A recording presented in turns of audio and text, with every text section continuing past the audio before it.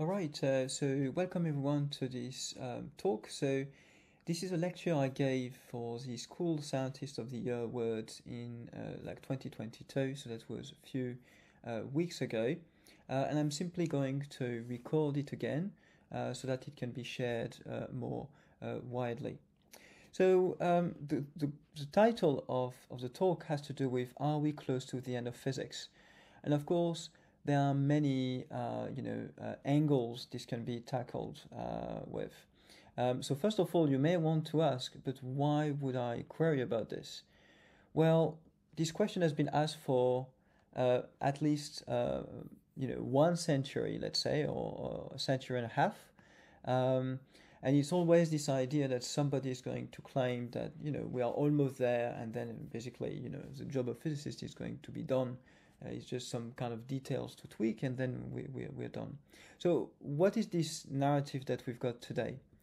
So here I'll just give an example from this issue of the New Scientist in 2016. And what you see here is like this big title, which is the sixth biggest problem in physics. Um, and so you're going to see dark matter, dark energy, so dark matter, dark energy, inflation, then force unification, fine tuning, and there is a kind of outlier which is measurement. And so this has to do with the measurement problem in quantum mechanics and so on. And it's kind of an outlier. But what you see here is that out of six apparently biggest problems in physics, essentially five of them have to do with cosmology and basically particle physics, and that's it. Now, when you look at the kind of things that these things are going to relate to, it basically boils down to this particular, for example, diagram. So this is something that you could find on, when you type theory of everything on Wikipedia, for example. And so the idea here is that there is a kind of theory of everything which is going to capture every question, if you will, that we have about the universe, and be it if we want to know how particles interact or how basically the universe came to be, and so on and so forth. So in this particular picture, it's actually hierarchical, as you can see. It's some kind of tree structure.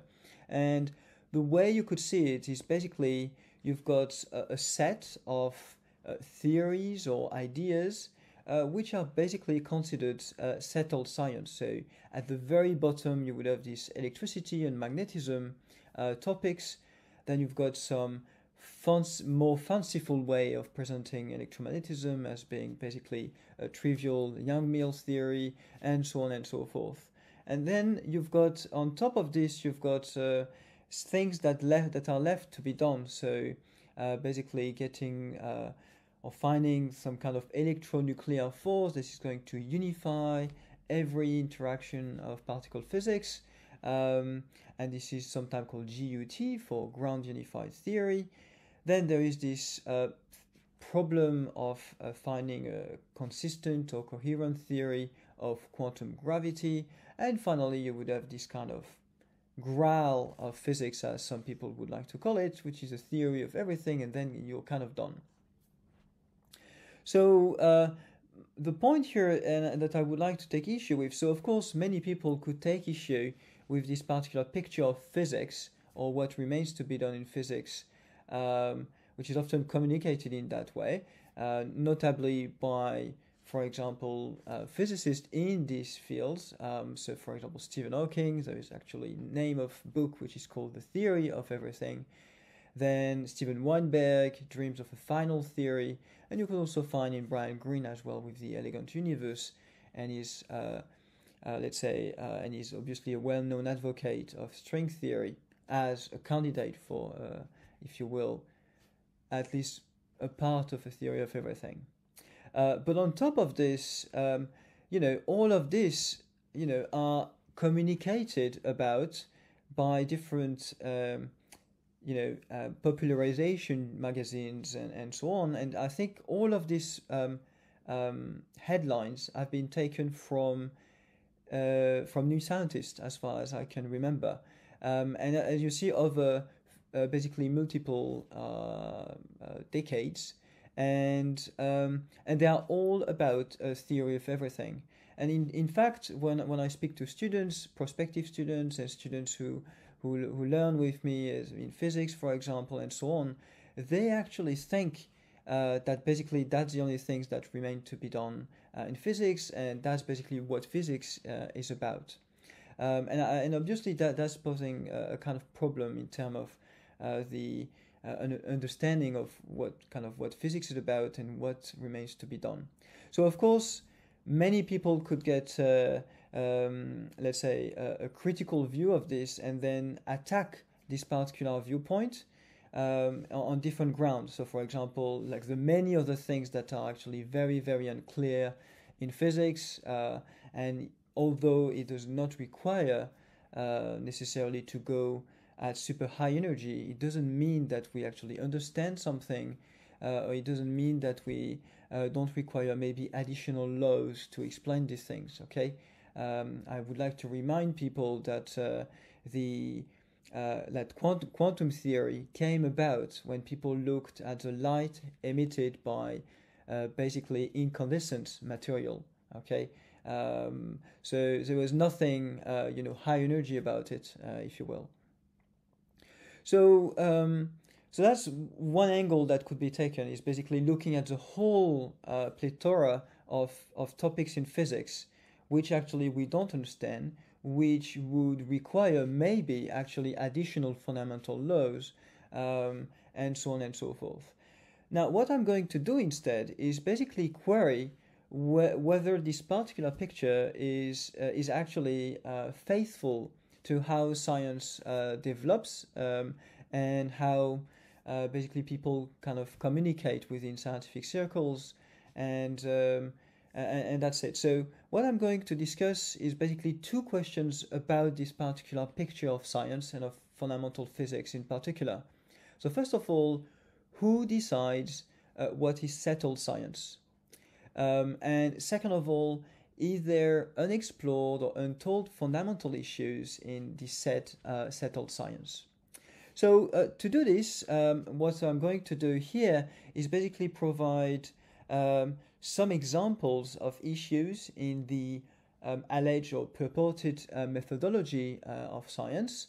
Then I'm going to propose, maybe a provocative thing, but propose an example from physics teaching that actually illustrate one of these issues in the methodology of science. And then I will provide as well a sample issue in electrodynamics. So this is an alleged settled science, but we'll see that it is not devoid of problems nevertheless. So let's move on then. So issues in the methodology of science. Well, so here I would like to start with what I'm going to call the unreliable effectiveness of consensus. Now, of course, some of you may notice that this is a kind of a joke, if you will, on Wigner's phrase on the surprising effectiveness of mathematics, or something along these lines. And so here I would like to call that the unreliable effectiveness of consensus, and unreasonable effectiveness of mathematics. And I think here it's unreliable effectiveness of consensus. So why do I say that? Well, let's settle for a definition of consensus. So here I'm going to define consensus as being a collective agreement on a given subject or question by experts in the field. Okay. Now the thing that happens with this definition is that once you have an impression of consensus emerging about a particular question in the field, or basically people claiming there is one, then in principle the way the social structure of scientific circles is made is such that this alleged consensus is going to influence research funding and education. And these two things are basically like the main two pillars which are going to essentially feed into the new trainees and the next generation of experts. And essentially, in doing so, this next generation of experts is going to be more inclined to be in favor of the consensus, because again they have been taught, for example through education, this consensus, or basically there is much more funding into this consensus, and so they may believe this is the only thing actually that this is the only option that is worth investigating. And so you see that there is this self reinforcing character in the notion of consensus. And so it can be problematic to rely too much on it. Now, it could, what I'm saying could feel really incredibly kind of conspirationist or something like this, but actually this comes from the logical structure of how, like the social structure of science, if you will, and how it is practiced, and then basically the definition of consensus itself. Now, I'm not the first one, obviously, to note this. For example, this was noted by Max Planck, so Nobel Prize winner in physics. In his scientific autobiography, he would say, a scientific truth does not triumph by convincing its opponents and making them see the light, but rather because its opponents eventually die and a new generation grows up that is familiar with it. And basically that's kind of what I'm talking about here, is that essentially it doesn't matter whether people are essentially, against a particular idea or something, if somehow these ideas do not go through, they are not, they are not taught essentially to the next generation, and they are not entering anymore into research funding, then these ideas are going to die essentially. So that's one thing. Now, the second thing in the methodology of science has to do with the hypothetical deductive model of the scientific method. So that's kind of a mouthful, but that's roughly what people have in mind when they talk about a scientific method of some kind. Here again, I'm going to phrase it into 3 steps, but of course there is disagreement anyway on what this method would really comprise. But let's entertain the idea that this particular method is as follows. First, you formulate a hypothesis about some phenomenon. Then you deduce a prediction following from the underlying hypothesis. And then you experimentally test the said prediction, and you basically refute the hypothesis if the prediction is not satisfied. Okay, so if you have a hypothesis, something should follow from this hypothesis. If this something is not true, then you can basically reject this particular hypothesis. So that's how this is basically often communicated. So there's multiple problems with this view. The first one is that in practice, step 2 is probabilistic. So what that means is that you could get maybe a genuine conclusion, a dedicated, determine an exact conclusion or prediction from an hypothesis. Yes, you can. But then when it comes to comparing to actual experimental data, then it has to be or become probabilistic. So the claim has to become probabilistic. And that's where the infamous or famous term called p-values actually comes in. I'm not going to talk about what these p-values are, but as some of you may have heard in different news outlets, read in news outlets or on TV and so on, these p-values have been talked a lot about in the past few years when people were communicating about medical research. And so here I just want to provide 2 issues with using p-values, for example, to implement step 3. So the first one here, I'm referring to a paper by Goodman from 1999, and the goal was here to basically point the finger at what the author claimed to be the p-value fallacy.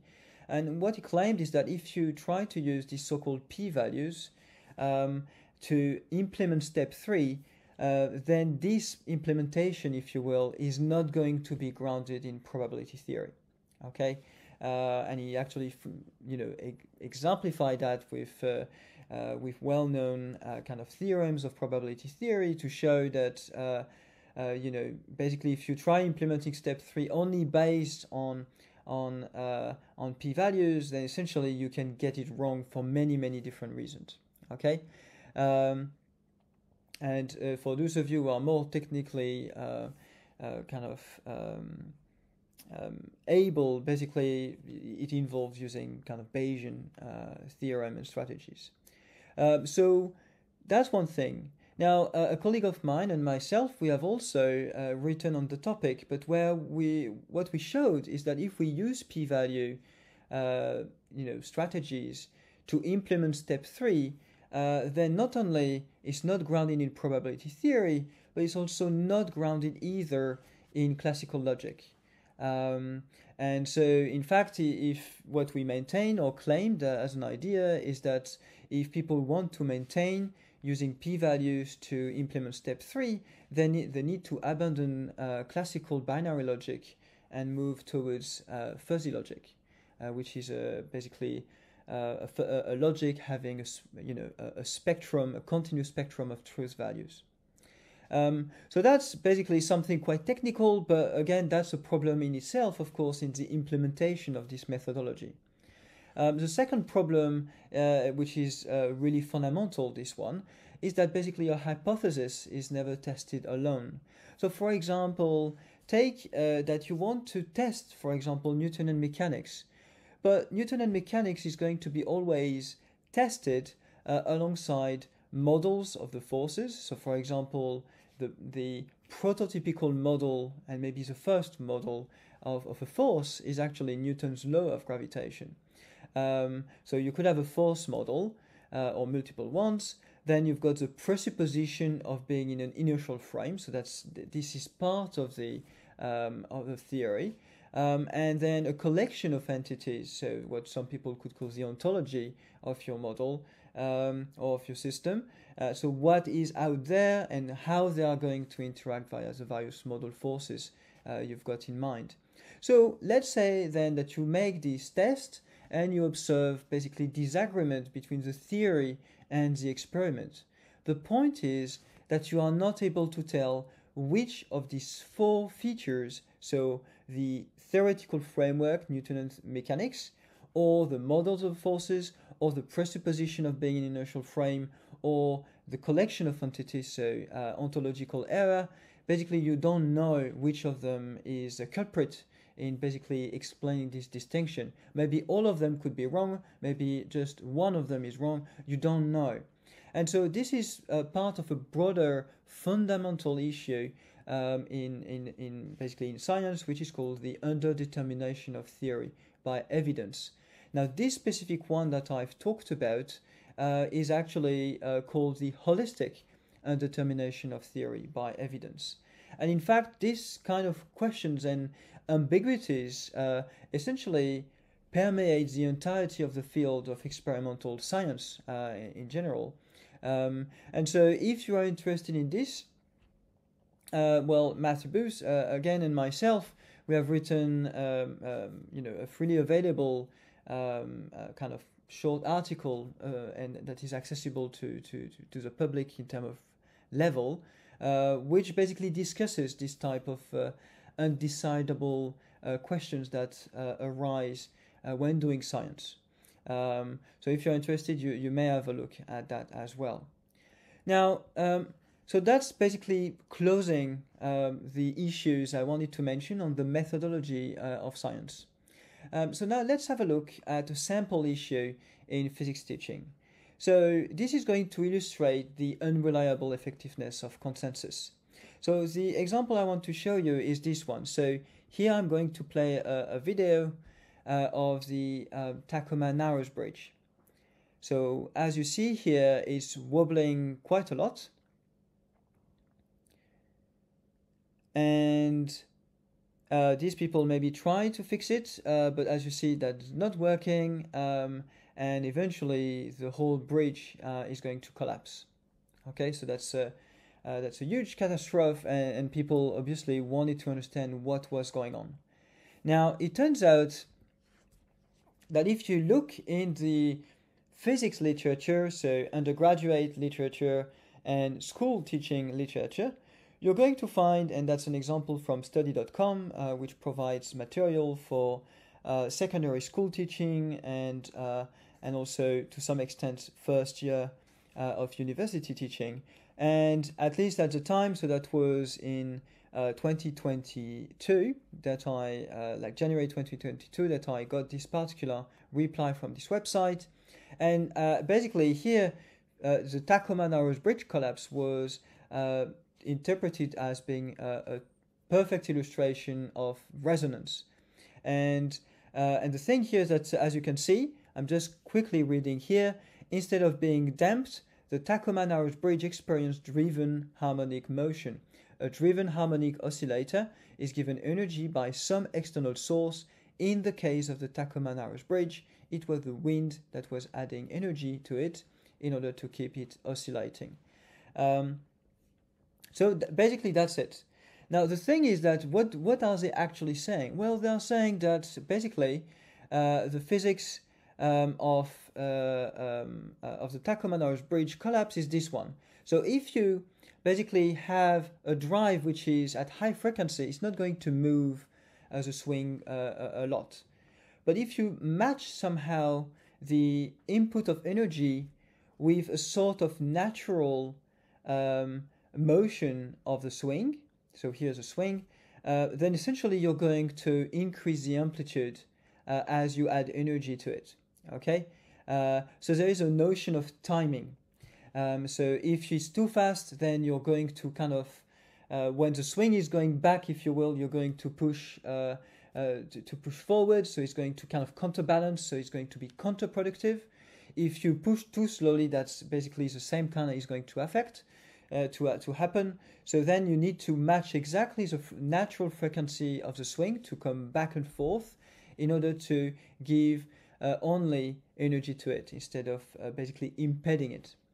And so essentially the idea is that that's what happened for the Tacoma Narrows Bridge. The wind is providing this kind of oscillatory drive, and then this is going to drive the resonance phenomenon for the Tacoma Narrows Bridge. So that's basically the official explanation in most physics textbooks since the 1950s. And I've been taught that way. All my colleagues have been taught this, and we have taught it as well when we had the opportunity to teach mechanics, let's say in our previous years, where, when we were younger academics. So the thing here is that obviously engineers have actually looked at this problem as well, because they care about building bridges that do not collapse. And instead of physicists basically describing, okay, we've got it, we know what it is about, they actually really looked at what happened. They looked at the footage, they looked at simulations, they looked at different kind of calculations and so on. And as they say here, this is reported by different authors in American Journal of Physics, so that's from 1991, so you see it's not that early. And so what they say is that that basically in many undergraduate physics texts, the disaster is presented as an example of elementary forced resonance of a mechanical oscillator. And what they say here is that engineers, on the other hand, have studied the phenomenon over the past half-century, and their current understanding differs fundamentally from the viewpoint expressed in most physics texts. Okay? Now, where is this difference? Well, what the engineers say is that basically it's a sort of, it's not a sort of, what they claim is that there is a negative damping phenomenon. And so what that means is that essentially you've got an exponential growth in the magnitude of the oscillation, the torsion oscillation of the bridge, which is due to some kind of feedback between the bridge and the wind. And this feedback is going to trigger and drive this escalation in amplitude growing, and then essentially to the collapse of the bridge. And this particular behavior is entirely different from resonance, okay, entirely different. The amplitude for resonance phenomenon is actually set, so it's not going to go really anywhere, so it's actually set. It's not an instability, it's something that is set, and that you can even kind of, you can get the value of, and so on. So that's it, but is this really the end of it? Not really. So, for example, this was in 1991. of course, evidence of this disagreement from engineers has actually piled up to the extent that the physicist and senior contributor Ethan Siegel wrote in Forbes, "Science busts the biggest myth ever about why bridges collapse." So here he was actually making the case that this is not what physicists have been told, for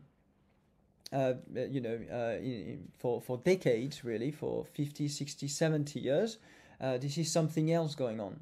But you see the strength that basically consensus has, or consensus or education driven consensus actually has.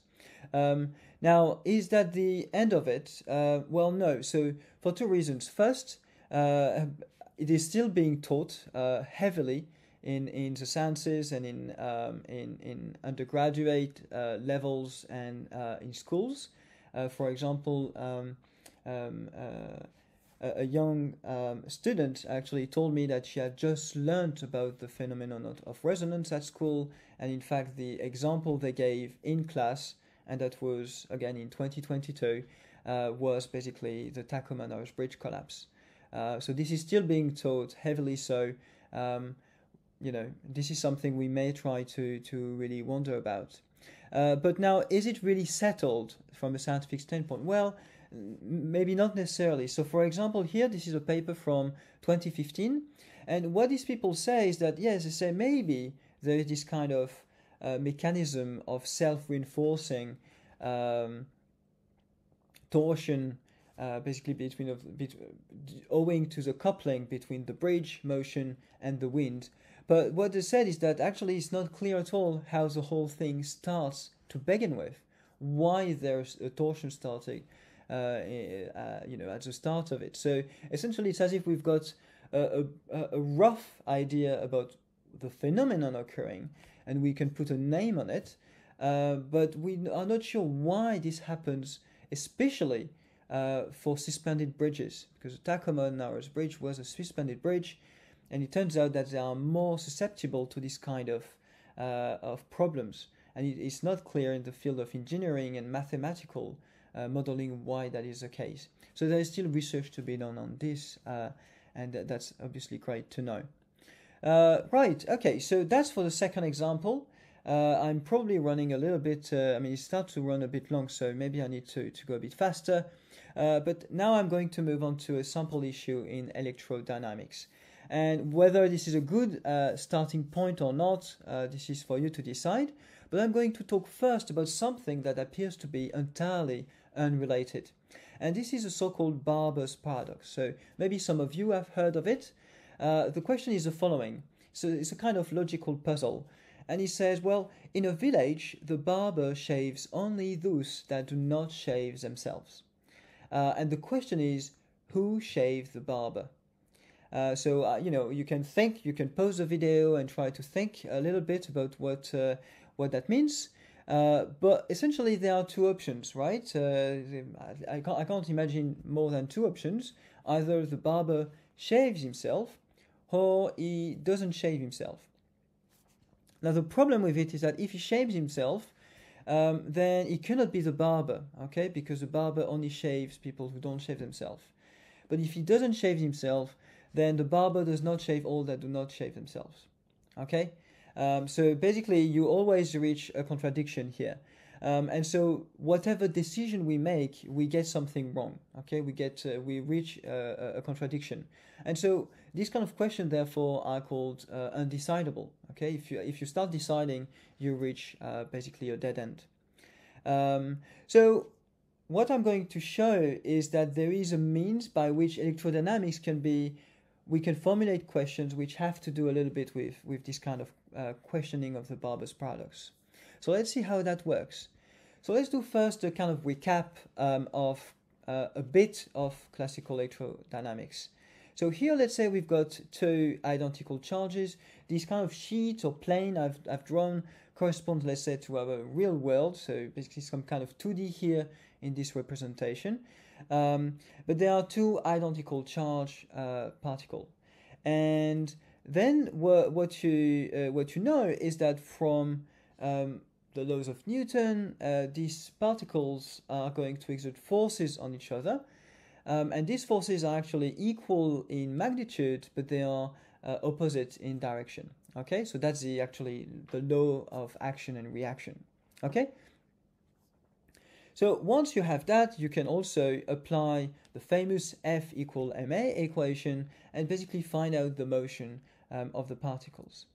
All right, so that's one way of picture it. So you've got this interaction at a distance, these forces at a distance, which are going to be represented, for example, by Coulomb's law, and then you apply F equal ma, and then you see what happens. Now, in the 19th century, this particular picture posed problems for various reasons, some of them philosophical, and so a different viewpoint was adopted. And this viewpoint is the following. Basically, we are going to give two different roles to the two charges we are looking at. And that's the following roles. So we first say that there is one of these charges which is going to generate a field.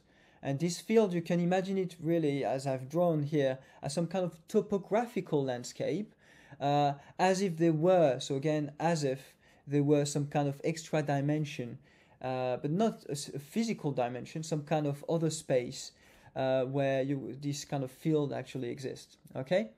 So here, that's this kind of topographical representation of this field that I represented here, and this is called the electric potential. Okay, so this field is called the electric potential, and the other charge is going to play the role of a test charge, and the goal is to see basically this charge is going to interact or basically move along this potential, okay, along this topographical landscape, exactly like a ball would do if you drop it along a slope or something like that. And so the way it works in this narrative is as follows. From the position of the test charge, you actually find what it corresponds to along the landscape, and then you take the steepest downward path along that landscape, and that gives rise to a force in the real world, if you will. Okay, so that's one way you can talk about how these forces come about with this field description. So although it seems more complicated, it actually gives an interpretation of where the forces may come from in the first place, and in particular it solves the problems called locality that some people were very puzzled about in the past and even today. So that's it. Now, of course, you could say, well, hold on a second. You've got two identical charges. Why would you give a role to one and another role to another one like this? Like they are identical, right? And how do you do even to find the force on the other charge? Well, it turns out that actually the whole story can be flipped as well. And basically, we can use this law of action and reaction to basically really flip the whole situation around. So here you would have the leftmost particle being the charge generating field, and so you see this field that is being created, and then you've got the rightmost particle that becomes a test charge. Again, from its location, it's going to feel the gradient or the slope of this potential, and this is going to basically be visible or be implemented in the real world as an actual force. Okay? So that's kind of the picture here. But the important bit in this particular picture is the following, is that when using the field concept as source of forces on charged particle, charges only interact with the field, they do not create themselves.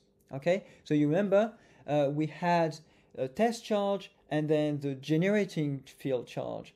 And then even when we swapped the situation, the one was generating, the other one was basically testing the field, if you will. And so that's something which is fundamental in the way electrodynamics actually deals with the motion and the generation of fields for discrete charges. So that's really important. And you see that the sentence looks a little bit like the one we've written for the barber.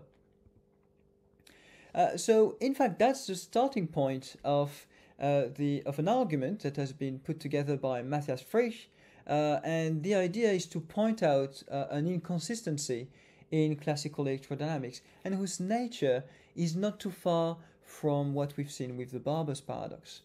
So basically the point that in here I'm basically shorting a little bit, the making kind of really condensed the argument being made, is the following. So if if charged particles create fields that can only be acted upon by fields they do not create themselves, so you see it's self-referential in the same way that the Barber's paradox was, then is energy still conserved? So now the question here is slightly different.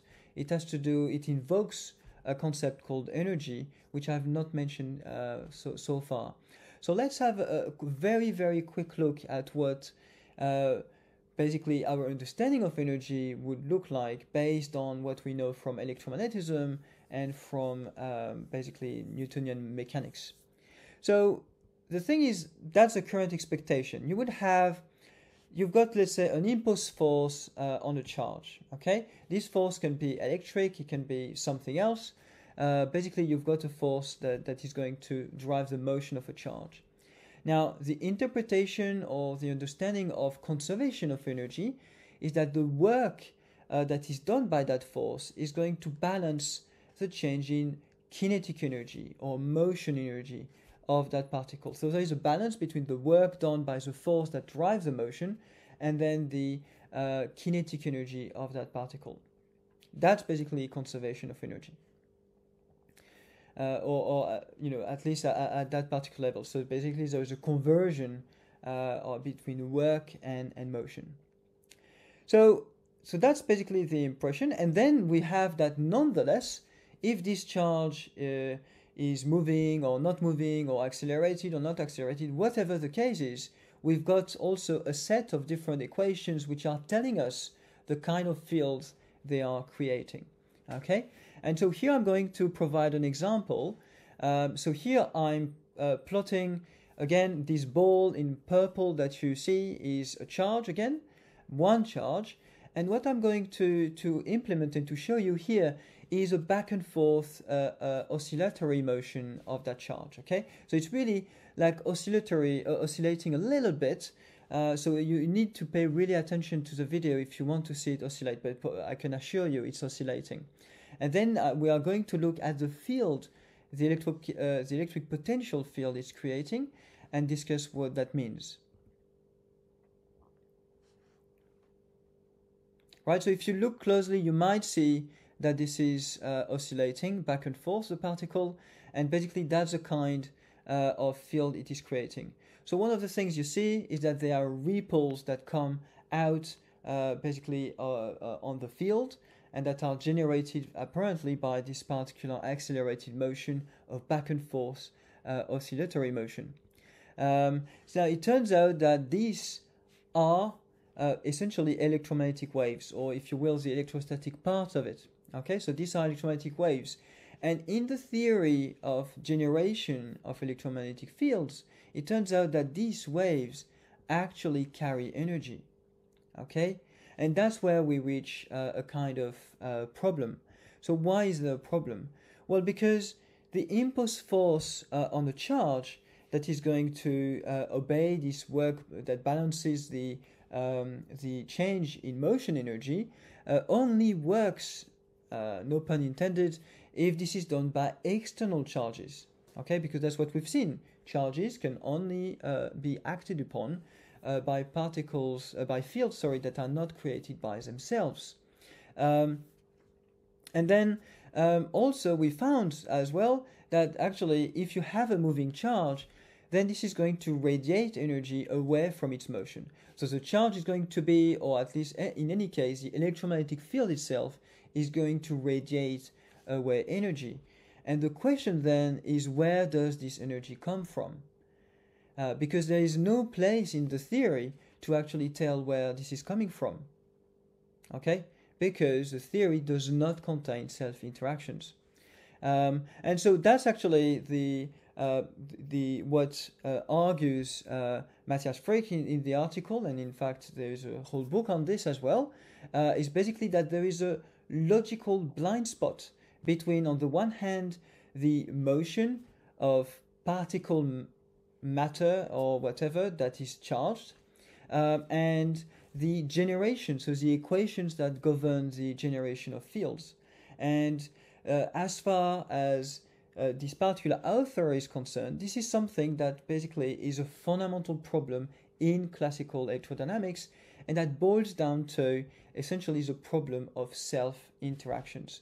And they are not taken care of within the theory. And I'm just going here to say, for people who may be actually more knowable on these things, that actually any attempt that has been tried so far, in the history of physics, or at least in the known history of physics on this topic, to actually account for self-interactions, on the one hand contain plenty of ad hoc terms that need to be explained and that are not really well kind of explained, to be honest. So there's a problem, a ton of things have to do with ad hoc, essentially terms that are just added to solve the problem. And also they always give rise to additional issues, essentially having to do with causality.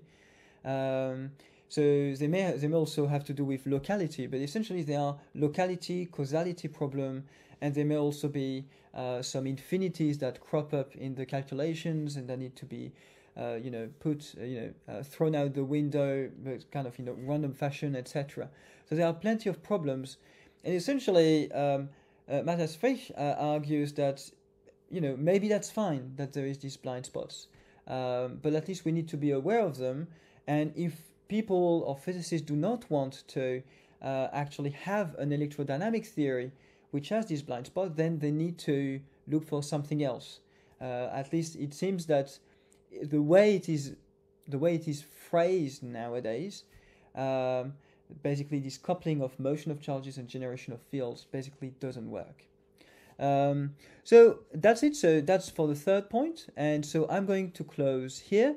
So what we've seen is that there are methodological reasons to doubt claims of settled cases in science.